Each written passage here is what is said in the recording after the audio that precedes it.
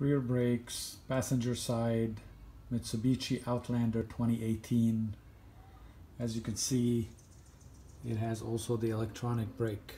And when you change the brake pads, and in this case I also changed the rotor, you need to push that piston back. And here's how you do it.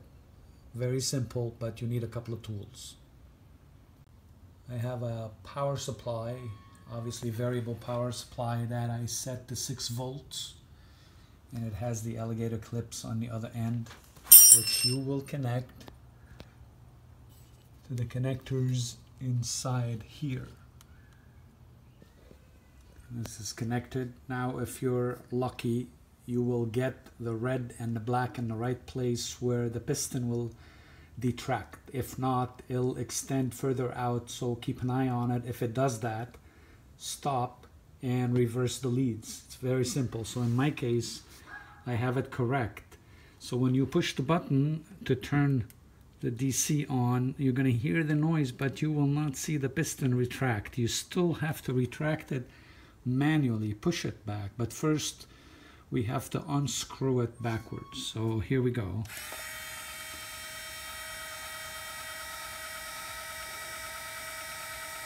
Now if you do that, and every so often stop. Now in my case, I happen to have this giant pliers, so it works good for me. You put obviously an old brake pad, and if you push, you'll see that it is retracting. So you keep doing that. You turn the motor on and retract it little at a time until you reach the end. So as you can see, it's all the way back.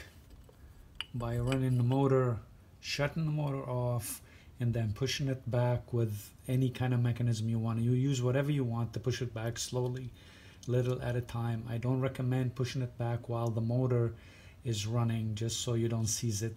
So shut the motor off and push it back. It'll go back a little bit at a time as you run the motor and push back a little bit. It'll take 5 minutes or so, not a bad amount of time. And then once you're done, of course, you disconnect it and it's ready to be put back on, and you're done.